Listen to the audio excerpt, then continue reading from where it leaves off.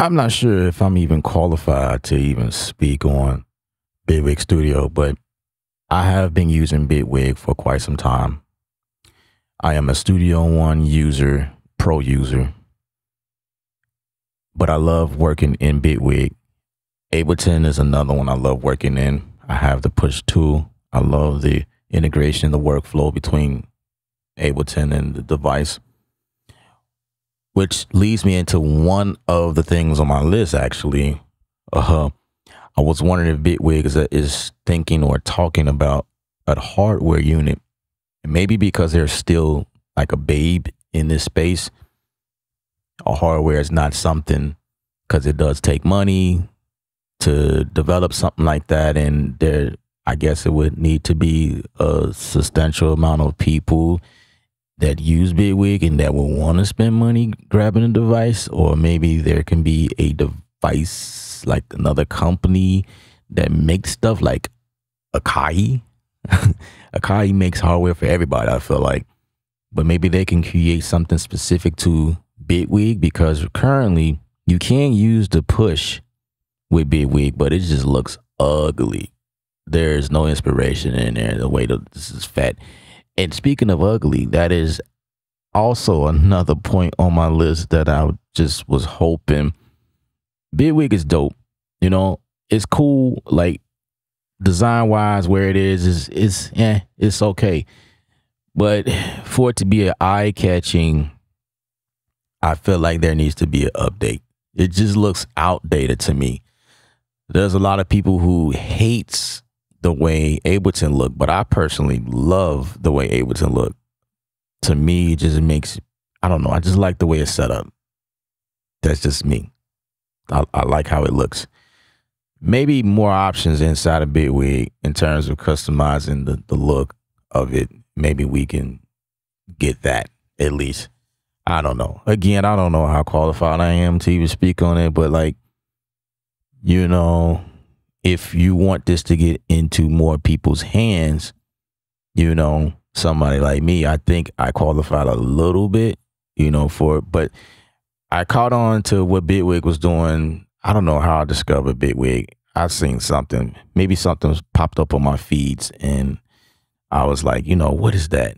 And at first I didn't really get into it, but like over time I started to get into it, because here's some of the things that I love about Bitwig, and then we can go a little bit deeper into my list. I think that the way it's designed, people ask me a lot.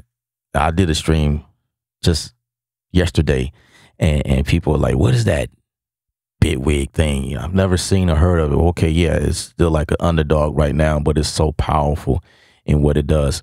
So it's a mixture of Ableton Live. So if you're familiar with that workflow, it's got a lot of that in there, with a side of Studio One Cubase. You know what I mean? And maybe Pro Tools. I don't even want to mention Pro Tools, but like Pro Tools being in that lane of putting plugins on a track and have a linear workflow. So I guess I would mention Logic. Logic is probably more of an accurate, you know, it's more accurate right now to the point I'm trying to make. But you got Logic, Studio One, Cubase, that type workflow, linear. But then you have the clip launch deal in Ableton. So it has that along with the other DAWs combined together, and you have Bitwig. Now, the thing I love about Bitwig is I love how it handles the plugins. It works off of a sandbox, meaning that if your plugins crash on you at any moment, Bitwig will not crash. You can still work in your project. And also, if your plugin takes a million years to load, then Bitwig, you still have access to Bitwig. You can go to other tracks and you can load up other instruments. You could do normal stuff and just wait on that plugin to load. Hint, hint, Contact. Contact takes a long time, but there was an update today, so who knows? I have to test that out and see if they improve the speed. But for things like that, that is a potential crash, especially in Studio One. Those type of things happens. If a plugin needs to update, I think somehow these softwares can pick up like, hey, there's an update for you, so we're gonna crash the system. We just rather do that. So in that case, I rather use Bitwig when I'm playing around with new plugins that I just download, especially like when I do reviews and whatnot. And that's probably why y'all see me in Bitwig more so, because I don't know what that new plugin is going to do and what it's capable of. And if something happens or whatever, then that plugin can crash and do whatever it needs to, and Bitwig will remain running flawlessly in the background. We need a slicer. Come on, Bitwig, really? Why have? Come on, we should have had a slicer. There should be a slicer. There's a sampler here. There's a drum sampler, but there's no slicer. There's no way to take a loop or something like that, which is something I like to do sometimes, and replay it back. There's no slicer. I have to use something like Momentum. You know what I mean? That is a free download from Big Fish, I believe, but there should be something natively in the DAW, just like Ableton. In Ableton Sampler, you have the options. You have the option to use the sampler or the actual sampler, and then you can convert stuff to, you know, whatever you needed to do. You could do that in Ableton, but we certainly need a slicer. And my other point about the sampler is we need more engines. Again, I was gonna say I hate to compare Ableton, but I guess that is what I have.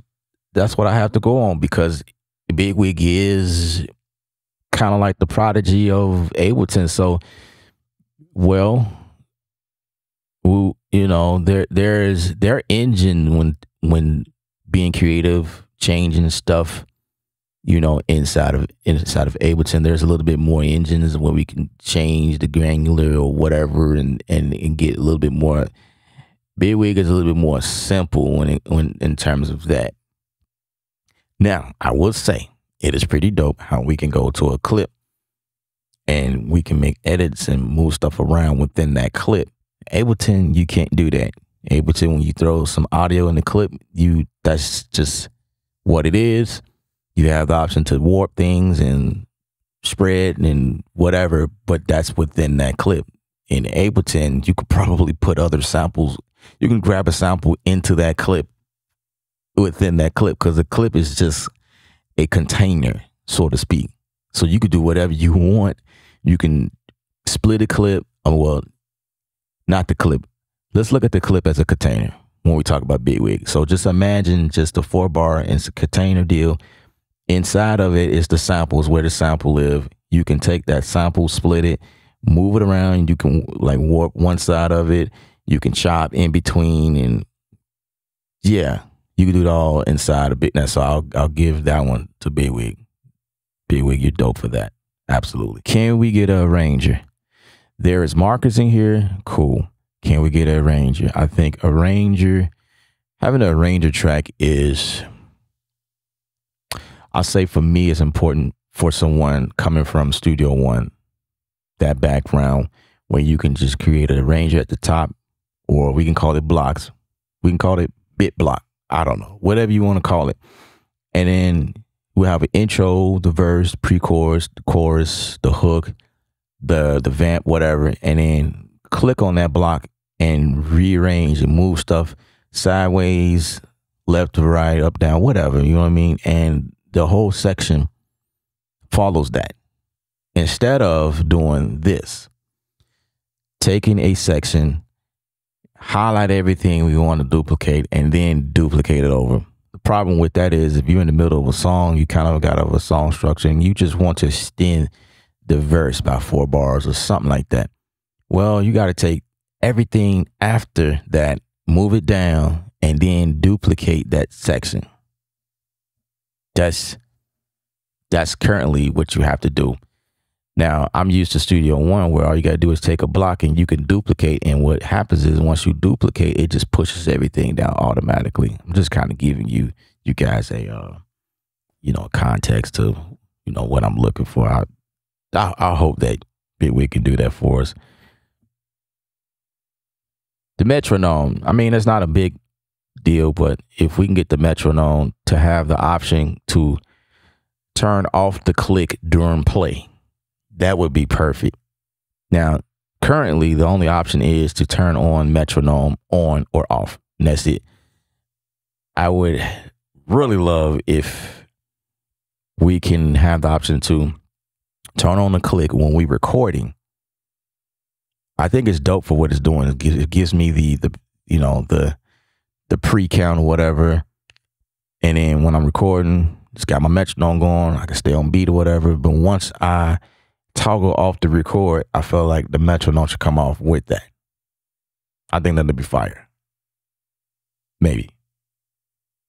But again, that might not be a deal breaker. It's certainly not a deal breaker, but you know, if I'm gonna make a video about what I want, I might as well add that to it, right? My other point is currently right now, and I don't know if it's just me, but when grabbing the edge of a MIDI, especially like when you're completely zoomed all the way out of your piano roll, it's very difficult to grab the edge of the MIDI and shift it either way. It's very difficult, which could be the reason why there's a key command that allow you to extend the note back and forth. I think it's shift option or shift control and just hit your cursor arrow back and forth. Maybe that's a solution. I learned that the other day on the stream, but no, that may not even worth complaining about. But I did notice that versus other DAWs I'm in, you know, even when you trying to pick at small MIDI on your computer, you can still grab the edge of it, and it'll let you nudge it, you know, extend it or shorten it or whatever. I don't know, but that's something I noticed. I am a complete control user. I am a Native Instrument person. Native Instruments is here to stay, guys, and there's quite a huge community who use their products. So with that being said, I actually do like how, first of all, again, I must mention I'm coming from the Studio One background. When you throw in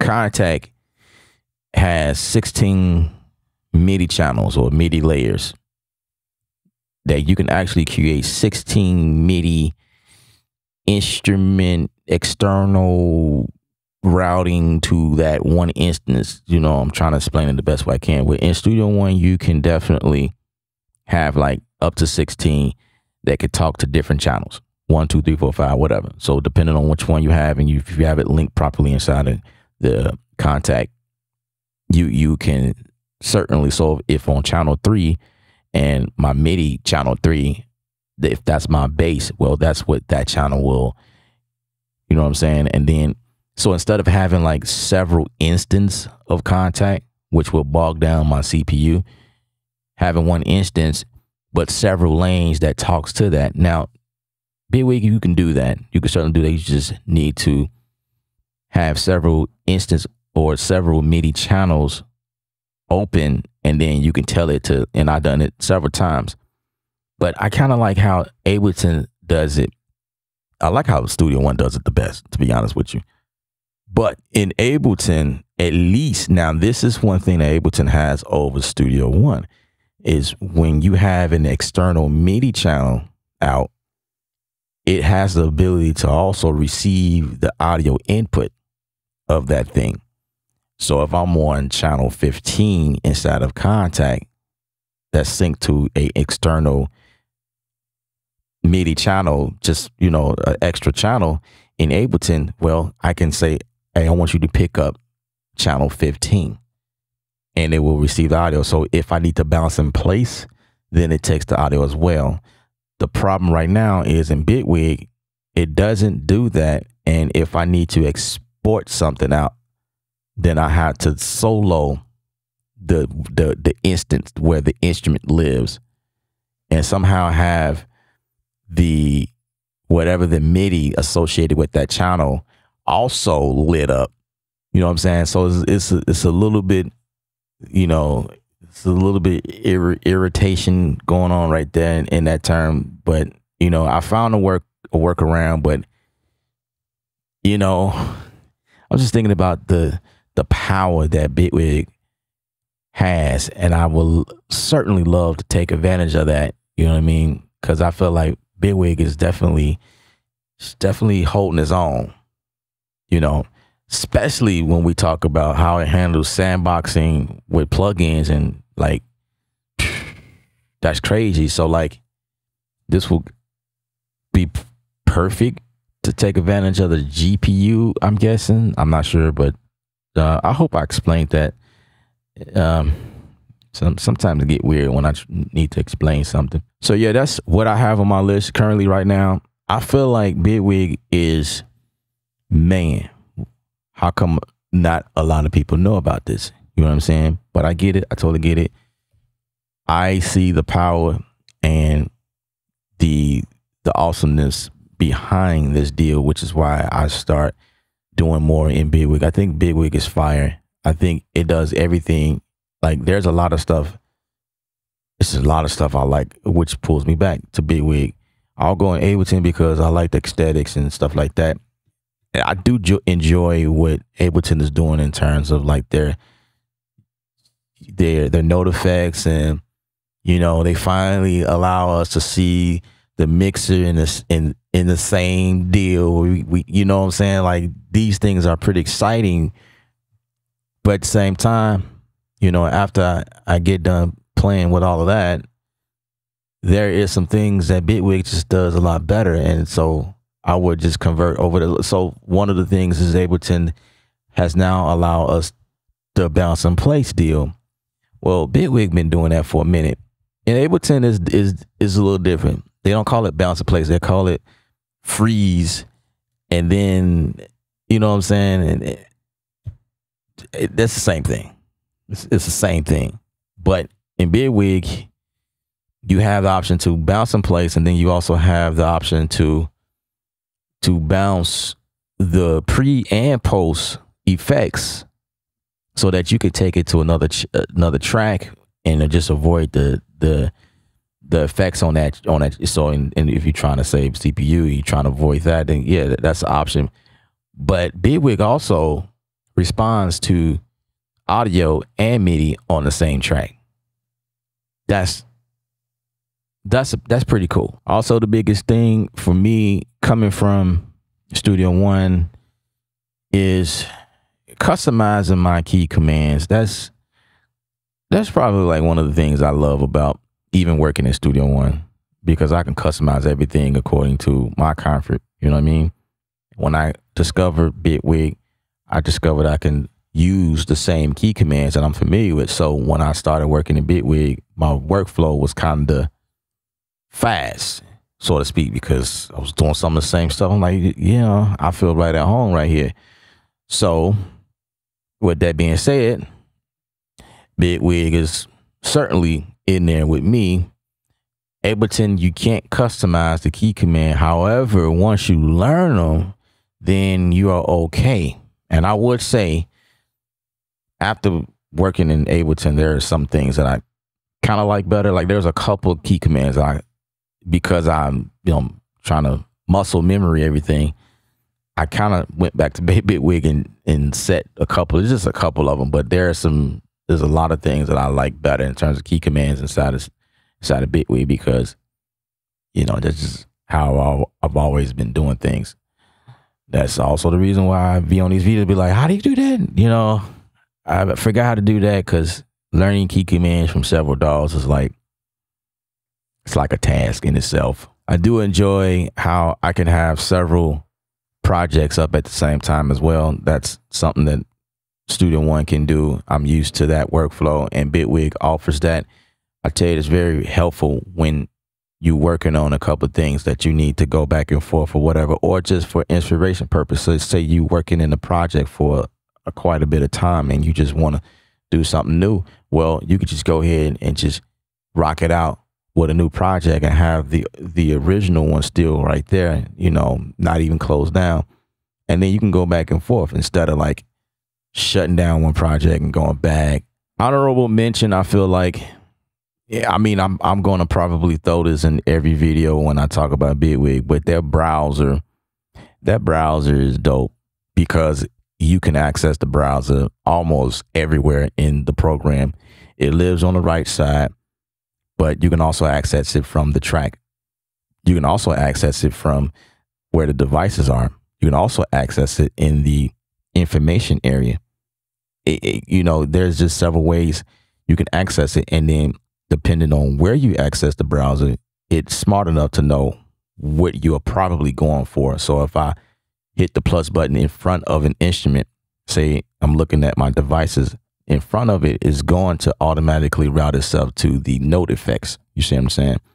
If I go after the instrument, it's going to say, hey, you're probably looking for audio effect, So that's dope right there. Maybe this is an honorable mention as well, but because I am a Studio One user, y'all should know that by now. They did come up with this new file format export feature.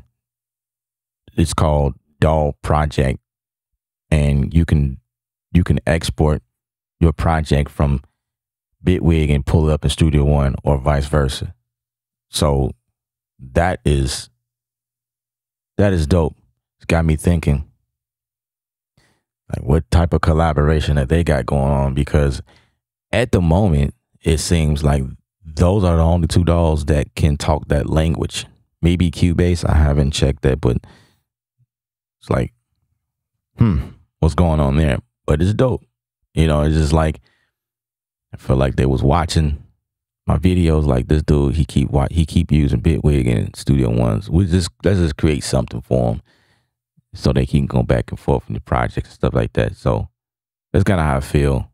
Like, why Bitwig? Why Studio work? You know what I'm saying? Why not Ableton and Studio One or Ableton Bitwig? I don't know. Other than that, I don't really have too much. If Bitwig don't make any of these changes, I'm cool with its current state. They've been making some really cool updates, like some of their plugins they've been releasing. I'm enjoying what they're doing, like the compressor, for instance. That compressor is nuts. It's just crazy. And they're definitely some audio guys, and they're, you can really appreciate a company when they go in and they really, really dive into something, and like, wow, the compressor is dope. Is dope. It's like the compressor is made for every situation. Instead of having like several compressors that you will pull for, this one compressor can switch up between different scenarios. If you want something that glue the mix, you want something that will fast attack like a 1176. You want something maybe like a 2.8 that's a little bit more forgiving, more smoother,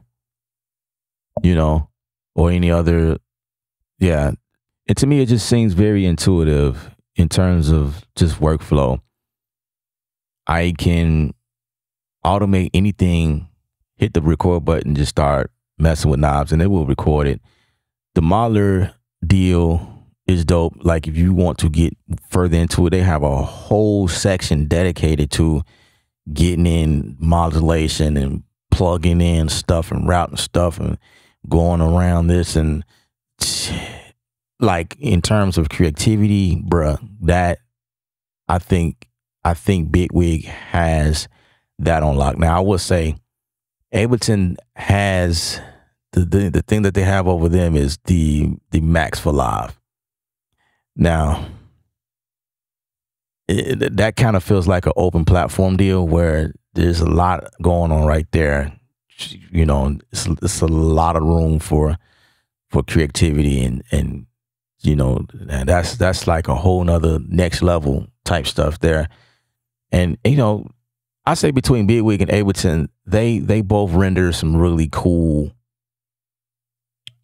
options to be creative. And I'm all about being creative. Studio One, again, is still my go-to, but for right now, at its current state, I've always felt like it lacks creativity. So I hate to keep saying that up, but to bring context to some of my people I know that follows me, that's usually a question that they ask. So I'm gonna end the video right here. You guys got any comments, concerns? Do you agree with some of the stuff I'm saying? Do you feel like it's even worth spending time to get Bitwig to do? You know, I guess this would be my first time ever like reaching out to them in the video form to see if they listen to the community. You know what I'm saying? So we'll see, and I'll get to report back to you guys and, you know, let you guys know what updates that happened. You know, here we go. It's a new journey, I guess. Ellup is my name. Beat culture. Y'all know what's happening. Lifestyle governed by art.